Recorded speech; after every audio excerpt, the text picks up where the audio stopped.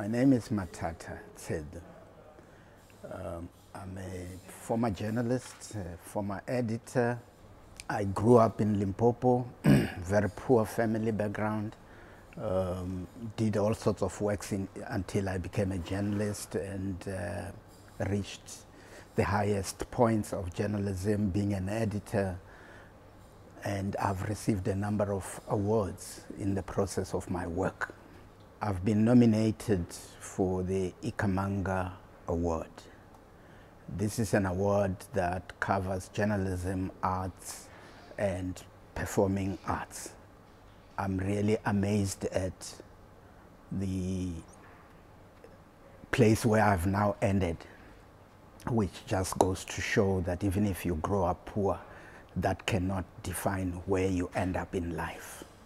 When I got the call from the presidency that there's an email coming to inform me that I've been nominated for the Ikhamanga Awards, I was really shocked, firstly, but also thrilled, because the national orders are the nation's highest form of recognition for work that citizens do for our nation.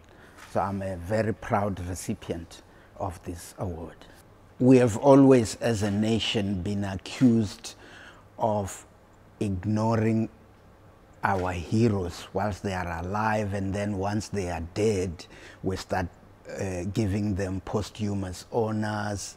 We give them expensive burials of a life they didn't live.